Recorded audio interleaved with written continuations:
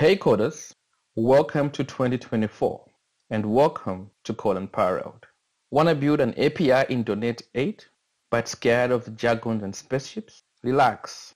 This series takes you from zero to launching your own API, step by step like Legos for adults. Forget prior coding. We'll explain everything clearly with real-world examples, and soon you'll be a confident API builder ready to unleash your creation. So hit the subscribe and join the adventure. We'll code, learn, and have a blast. Any questions? Drop a comment below. So we're going to open our Visual Studio and we're going to build a task management API. So we're going to create an API that will add task, edit task, delete task, update task. So I'll select a new project and I will choose the API, the core web API. If it's not there, you can search for it here.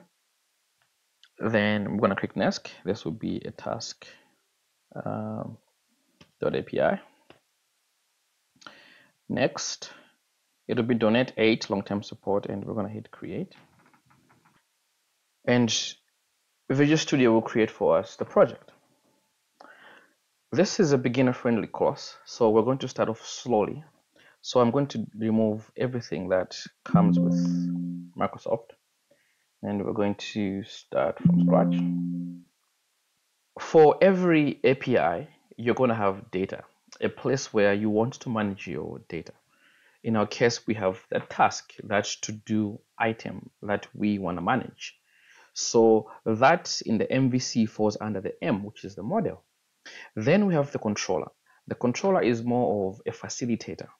The controller links the outside world to our application. An API is just an opening to the outside world. It's an application programming interface. It's a window through which other applications will be able to access our task.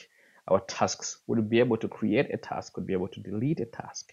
So that's the role of the controller. It opens up to the endpoints. And then it also should know what type of model to get. For instance, if somebody outside says, I want to get all tasks, then the controller should know what to do and what to request to get. So it has to get the model and show all the list of tasks to the outside world. And we have the view. So usually the view is to do with what people see. But an API does not have a view as per se because it's just data transfer.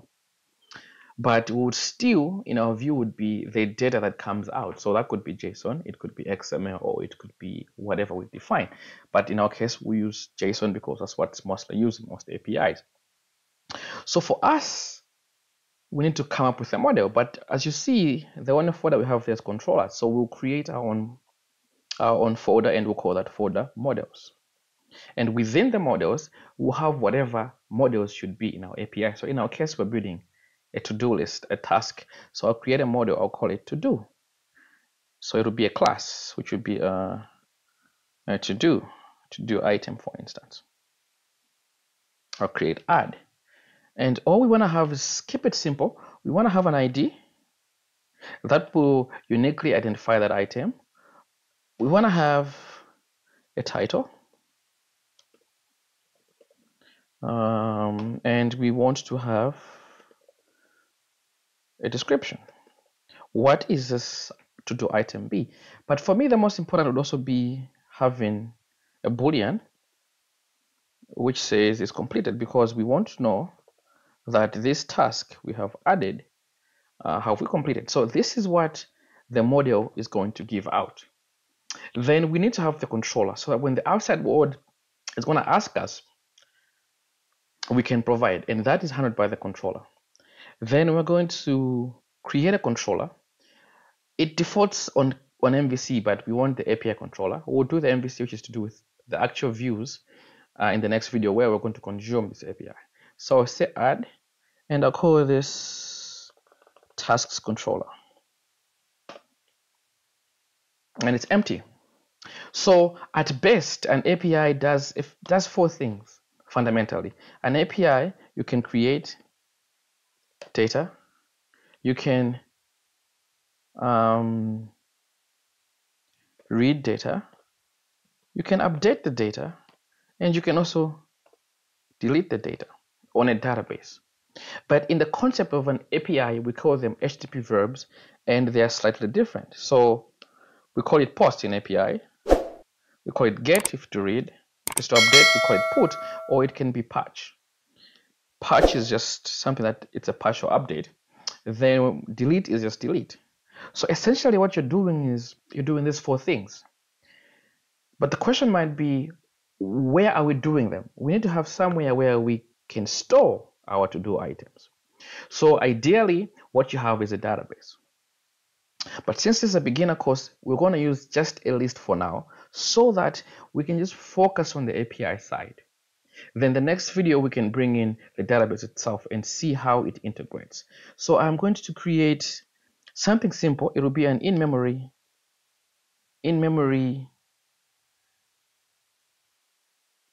storage for simplicity. Nothing for simplicity. Nothing fancy. It will be a private, a list of a to-do item. Let's bring that in. And I'll put an underscore there. And thanks to the new C#, we can just simplify that to this. So this list is empty. There's nothing there. It'll act like our data store. The only drawback is once the API stops running, it will lose everything there. So usually we build them get, post, but the order doesn't matter. So I'll start with get. And something interesting would be this API/tasks. Where is that coming from? You will see that the controller is just a class, but there is something we've added there, an annotation. We're saying API/controller. So controller will take the name of the controller. So the API comes from that API. The tasks comes from the controller. We just remove the controller. So that's where the route is. So we have to, because the route would be similar even for the post they get, there has to be a way to distinguish. So this is a controller. What we create here, they'll be called action methods. They're just like a C# function, but in this context, they're called action methods. So we'll have to say we're going to have an HTTP get. And what the get will do, it will return all the items. And there's something called OK there. So OK is just something to do with how APIs respond. APIs have to respond in a standardized way. So if the request was successful, it gives you an OK, or it is what we call a status 200. So this one is going to return a status 200. So this gives us all APIs. What if I want to get a single item? So the question would be, what is unique about the item for me to get it? What keeps it unique is an ID. So we're going to leverage that ID, and we're going to tell our HTTP to say that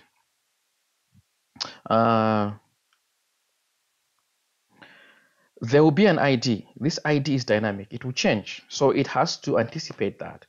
And then we are going to have a method that is going to say public action result. It will return a to-do item. And what will be the thing we'll give it? We'll give it an ID. And it will go to the to-do items list and search using first of default if the ID exists. If it doesn't, if it's null, then we'll give them what we call a 404 not found. So they also know that what you're looking for does not exist. Again, APIs, it's about a RESTful standard, giving you a standardized approach. If they exist, then give them a 200 and give them the list of the items we want to create. So it will be a post. So you see that this endpoint and that endpoint are just the same. They are all the same. What would distinguish the difference would be the verb. So for us to create, it will be interesting. We're going to give it an item, because if you want to create a list, if you want to create a task, we have to give it a to-do item. And that item will just add to the list. So we're saying to-do items would add. And this is interesting. We're not returning an OK or a not found. Why? We want to return somewhere that once we create an item, we want to know where it exists in our API. So you see that we're saying create at, the name of the action is this action, which is a get, and it takes an ID. So it will return the item we've created over here. It will also return where it was created at. If you had wanted here, you would have just done return, okay, and you could have just given the to-do item. What that could have done is it could have just returned the item, which is okay. But we want to show them where that item exists in case they want to navigate to that. So this is fine, but this is more professional as it will tell you where it exists and you can navigate to that. And I will show you the example. So we'll do that return. The next business is for us to put. And put is update. But for you to update something, you have to see if that thing exists. So that's why you see that this would be similar to the get. Because first of all, you have to get that thing and check if it's null or not. If it exists, then you want to proceed to edit that thing. So you see that the concept here would be similar. We'd also give it an ID because that is what we would use. The difference this time would be we are going to give it the ID. The ID would be there to uniquely identify it. Then we'll give it also a body. That is the new change we want to do to the item. Unlike the post, all we did was take whatever came and we added to the list. This time we're saying, get me the first of all, check to see if the ID, this ID is equal to the ID inside of this. Then let's check to see if it exists. If it doesn't exist, then return a not found. You cannot edit what doesn't exist. Then if it does exist, then we're saying three things should change. The title should change, the description should change, and the is completed. The ID usually doesn't change because that is a primary key and you can change that in a database, but you can change the others. And you also don't want the ID changing because these are what uniquely identifies a person. This could be your social security number, and all you want to change is your surname. Maybe you're married as a lady and you want to take your husband's name. So you want people to be able to change that, but not change their social security number. So if it's created, it will be a no content. And no content is also part of the success because everything to do with 200 is a success. But it just says there's no need for us to give you anything. But the edit was done. Then finally, we also want to delete. So delete should be similar to update, only that all we have to see is, does this task exist? And if it does exist, can we get it? Yes, if we can get it, remove it. So it will be similar to put and get. But what we'll do is we're going to say, okay, give us the ID and search in the list. If the ID exists, if it doesn't exist, then tell the people that this is not found. And if it is found, then remove that thing on the list. That way, we'll return a no content to say that was done. Now let us run this and see what we have. So when you run it, something beautiful will come. This is what we call Swagger. So this is an API client. So instead of you using something like Postman, you will start using your API out of the box.